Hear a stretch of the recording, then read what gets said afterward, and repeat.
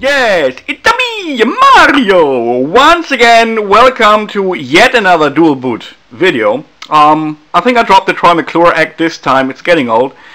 What we're going to see now, we're going to see version 2.0 of an all-new, totally pimped up setup helper app for the Galaxy S2 dual boot.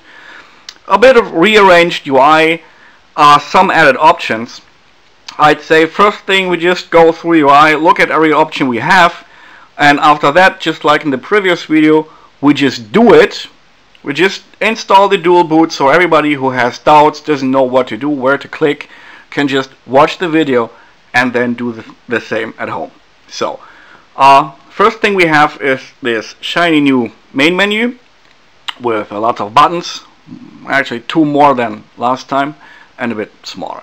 So the first one would be setup and install options, which gets us back to the first 2 buttons we used back on the first version of the app to set up the actual secondary boot. The first one caches the currently running system away to the SD card. Then you install your system you want to keep as primary. Then you use the second down here to set up the cached system as actual secondary boot. The third one just brings us back to the main menu. Then we have kernel options. We have lots of kernel options this time. We have 2 different kernels. The first one works very well with Samsung based stock ROMs. Anything that's based on original Samsung ROMs or even Samsung ROMs themselves are known to work pretty nice with that one. The second kernel actually solves a big problem we had so far, because AOSP based ROMs that weren't based on Samsung ROMs didn't work that nicely. Using this second kernel you can also very neatly boot into AOSP based ROMs, like whatever their names are. Everything works, USB works, Wi-Fi works. The vibration thing works. That might be actually be interesting for the girls. Oh, anyways, the third option is when you flash one of the dual boot kernels, the app will ask you if you want to keep a backup of the kernel you're currently running. So you can, at any time when you plan on uninstalling or removing dual boot, use this third option down here to get your original kernel you're previously running back, and everything's like nothing ever happened. So this one again brings us back to the main menu. And then we got some more additional options. You can back up your secondary OS. If you want to keep a backup of your primary system, you go into Clockwork Mod, do a backup, and everything's cool. That backup doesn't include the secondary system, because the Clockwork Mod recovery of course doesn't know about the additional partitions we used and all that techno bubble, yada yada yada yada. So here you got a neat option. You just tap on the first button and everything of this secondary system, the system itself and the user data, is backed up to the SD card. You can put them wherever you want, and at any time when you want to restore them back, just tap the second button, and like usual restore operation, whatever you got in the backup is then restored as your secondary system. Then we have this uninstall option, which completely removes everything that is present, well, almost everything. It doesn't remove the kernel. We had the option in the kernel options to restore the previous kernel that we might want to have saved. This one removes all the user data and the actual system data. So now there's even a way to completely uninstall and get rid of it again, should you no longer want it. This one is just a bit information.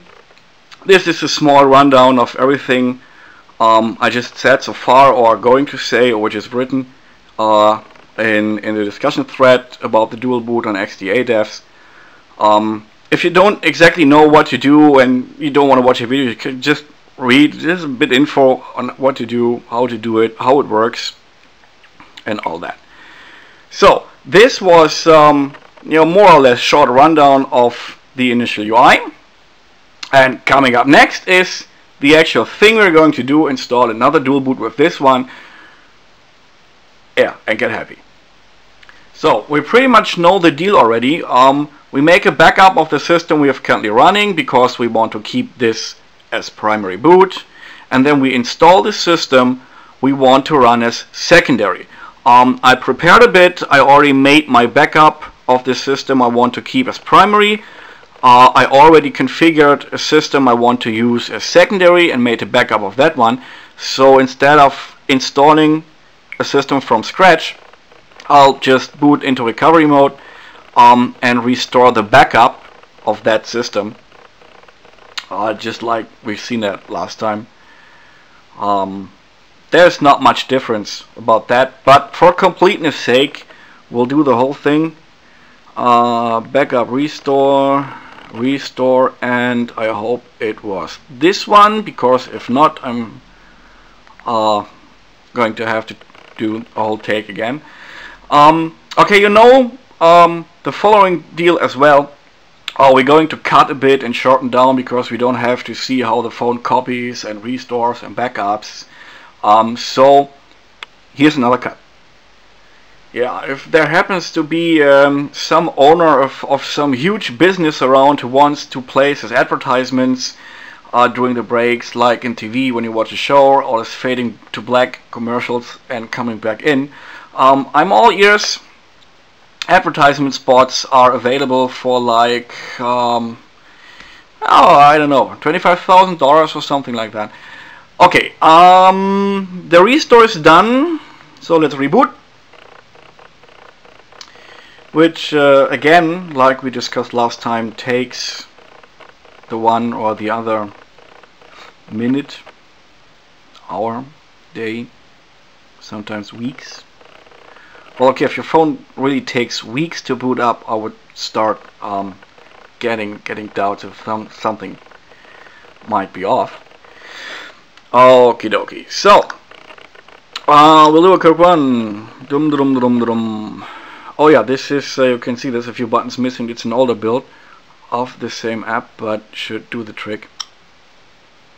We cache the current OS for installation as secondary system later on. Yeah, it says this may take a few minutes. I'm going to spare you a few minutes. We'll shorten this to a few seconds.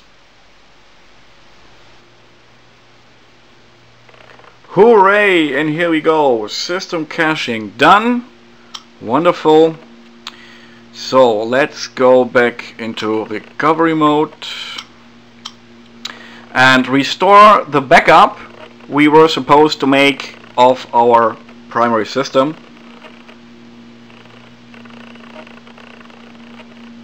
Here we go.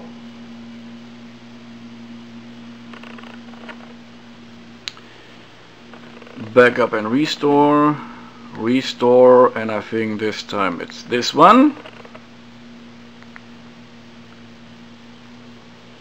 So, getting back our original system that we had before we started the whole installation thing, that we want to keep after the whole installation thing, because it's supposed to keep and stay our primary system we want to use.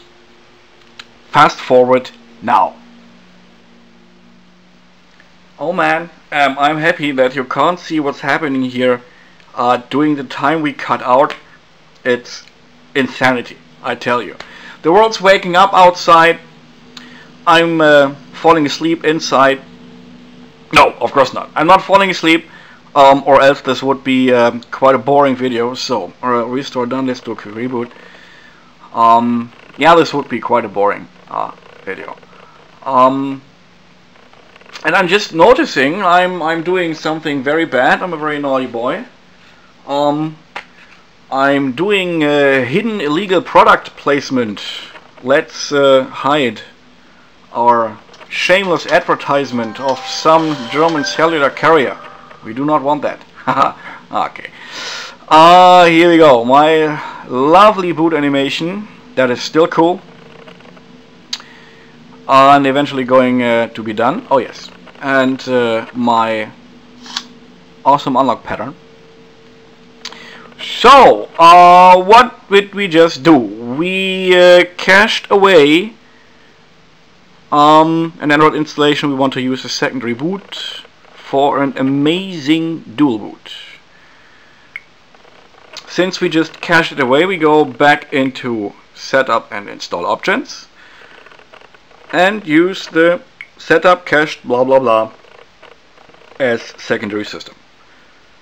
So last time we've seen this actually does not take that long, so I think I do not have to get my scissors out and cut the SD card in half, because the second part I don't need because I want to show it in the video. I wouldn't be sure if that would work anyways. I'm going to think of some more senseless. Oh, here we go. Part 2 of 2 already. Yeah, this actually, I have no idea why, but setting up as secondary is, I don't know, 10 times faster than actually caching it. Anyways, here we go. Setup of secondary system done. This is very lovely. Now we head to kernel options and we install one of the two dual boot kernels, since the other one is an AOSP based ROM, blank Android, no Samsung. I'm going to use this second one. It's asking us if we want to back up the current kernel. Right now we do not have a dual boot kernel running. We have a normal kernel running. It's a custom kernel, root kernel with clockwork mod and everything, but it's not a dual boot kernel. So if you want to get completely rid of it without needing to use Odin or any other flash tools, we just say yes, because now this third button down here will always get us back the normal non-dual boot kernel, so we can completely get rid of everything. Yeah, and that's it. Like last time, this is it. As you can see, when we started the whole thing, it was pretty dark. Now it's not that dark anymore, so it took us a whole night to install the dual boot. It's so much work. So let's try a reboot to recovery. It's really I can't see how anybody would want to try this at home. It's really so much work these days setting up a dual boot on a Galaxy S2. It's I don't know how you call it, nightmare, something like that.